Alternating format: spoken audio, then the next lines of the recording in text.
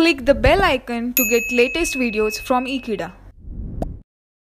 Hello friends, in this video we are going to study what is the armature reaction. Now when the supply is given to the main winding, at that time magnetic field is produced.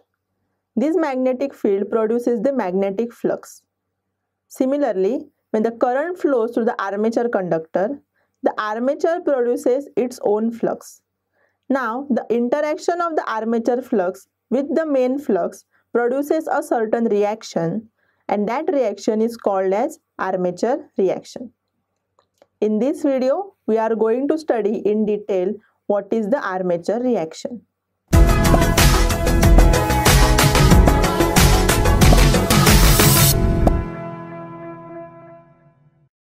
Armature reaction is nothing but reaction of armature flux on the main field flux. Main field flux is produced when the stator is supplied with the current.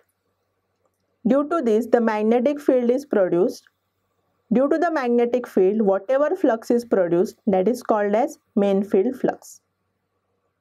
When the current flows through the conductors of the armature, then whatever flux is produced, that is called as armature flux. This armature flux tries to interact with the main flux. Due to this, whatever resultant flux is produced, it gets distorted or demagnetized. This effect of armature flux on the main flux is called as armature reaction. Now consider figure A. Figure A shows the main pole flux distribution. Here, this is the north pole and this is the south pole. The conductors with the cross sign come under the north pole, whereas the conductor with the dot sign come under the south pole.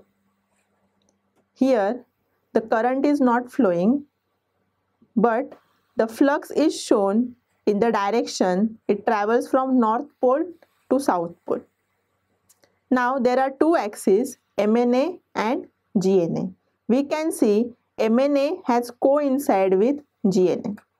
MNA is called as magnetic neutral axis and GNA is called as geometric neutral axis. Magnetic neutral axis consists of brushes, hence this axis is also called as axis of commutation. Magnetic neutral axis is always perpendicular to the resultant flux. Here, these are the lines which show the flux from north pole to south pole. We can see that magnetic neutral axis is exactly perpendicular to the resultant flux. Now consider figure B. Here, only the flux is flowing from north pole to south pole. There is no current in the armature conductor. We can say that when there is no current in the armature conductor, the total flux is only produced by the main poles. That is called as main pole flux. The direction of this flux is shown from north pole to south pole. Here we can see that the magnetic neutral axis coincides with geometrically neutral axis and it is exactly perpendicular to the flux.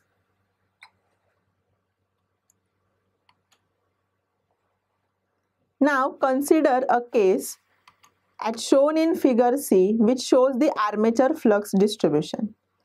In this case, only the armature is carrying the current and there is no current in the main field flux. In this case, we can see that the conductors which are shown with the cross sign come under the north pole, whereas the conductors which are shown with the dot sign come under the south pole. All the conductors which come under the north pole carry same current, whereas all the conductors which come under the south pole carry same current. The direction of flux is shown by this way and the arrow. Similar direction is shown for the south pole. As the conductors which come under the north pole carry the same current, the direction of the flux for all the conductor will be same and the resultant direction of all the conductor flux is in downward direction. Similarly, all the conductors under the south pole carry same current. Hence, the resultant flux of all the conductors under the south pole will have same direction, that is in the downward direction. But if we see the total effect of all the conductors under north pole and south pole, their flux align itself in such a way that the resultant flux of overall conductors is in downward direction, represented by phi A. Now you can see in figure D, it shows the resultant flux distribution. Now here we can see that the magnetically neutral axis has moved to a certain extent than the original flux neutral plane. Why this has happened? Here, both the main field as well as our armature is carrying the current. So, as the main field is carrying the current, main flux is produced, and as the armature is carrying the current, armature flux is produced. Due to the interaction of both the fluxes, that is main field flux and armature flux, we can see the resultant flux is somewhat distorted. This effect of armature flux on the main flux is called as armature reaction. Now, we know that the magnetically neutral axis should always be perpendicular to the resultant flux. Let Fm be the mmf of the main flux, Fa be the mmf of the armature flux.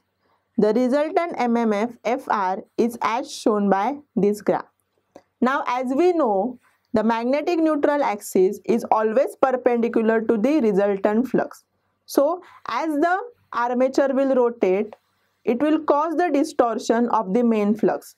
So, whatever resultant flux is produced, that will get distorted along with the rotation of the armature. So, the magnetically neutral axis will always move in the direction of the rotation of the armature, becoming perpendicular to the resultant flux. Thank you friends for watching this video. Stay tuned with Ekeeda and do subscribe our channel Ekeeda. Thank you.